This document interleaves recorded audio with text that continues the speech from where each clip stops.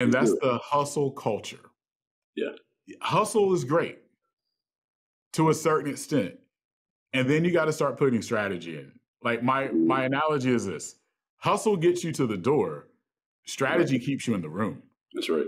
right? And so what I love about what you've done, man, is that yeah, you hustled, but more importantly, you realize at some point, hey, it's actual strategy and execution that turns this grind into revenue, into Mhm. a true business that makes money for me while I sleep. So Mhm. I wanna talk about the hustle culture a little bit, Dre, and I want to get your insight on that. One, do you believe it? Do you agree? And if you disagree, we can have a live debate. But I think we've been taught so much about hustle, hustle, hustle. We Mhm. forget that there's strategy and execution that has to happen, because if all you're doing is hustling, what you're really doing is burning yourself out.